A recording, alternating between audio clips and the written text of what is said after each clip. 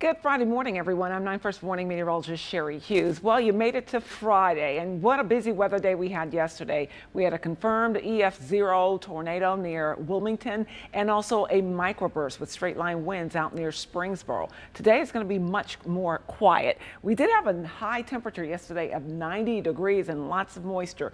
Well, the moisture is still going to be there this morning, so that means we'll likely see some areas with patchy fog around daybreak that should wear off as we go through the early portion of the morning. Certainly by the afternoon, we're expecting a lot of sunshine. We are seeing a few little green green on the map denoting perhaps a shower, but I'm not going to put any showers in the forecast. I think our chance is less than 10%. We'll see more in the way of sunshine than anything else. We may get a few little cloud cover during the afternoon here or there.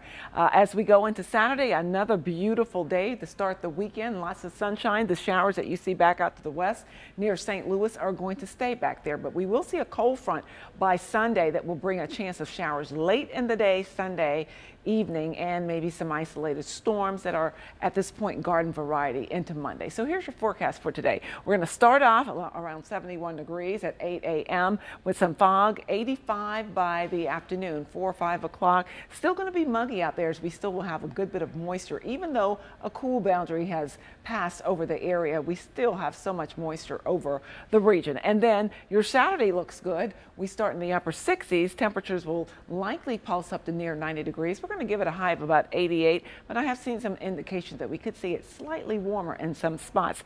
Winds will be out of the northeast, 5 to 10 miles an hour. I hope you have a fantastic Friday.